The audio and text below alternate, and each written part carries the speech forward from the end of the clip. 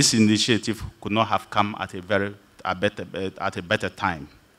The major security challenges in Ghana include but not limited to armed robbery and land guard activities.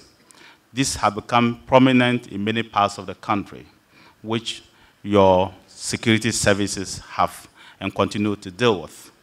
The relevance of this program today will bring a lot of relief to Ghanaians across the length and breadth of this country. The perpetrators in the north and in Upper West region will not be left out in this exercise.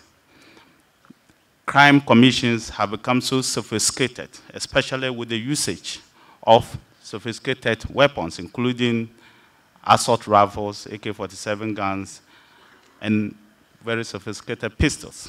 While some criminals commit these crimes for economic gains, others do so and use the process to procure more sophisticated weapons. Mr. President, due to conflicts surrounding our dear nation, it is easy to procure arms across the borders, though the security services have done everything and anything possible to ensure that small arms circulation is curtailed and minimized.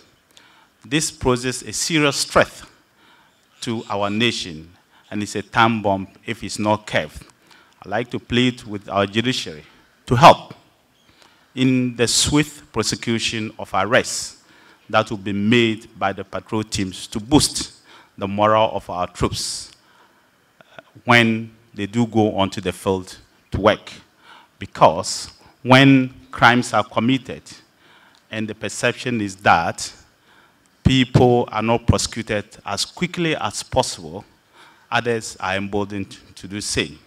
I crave the indulgence of the members of the general public to contribute their quota by volunteering credible information, which will help the security services succeed in the fight against crime and the criminals when they go onto the field.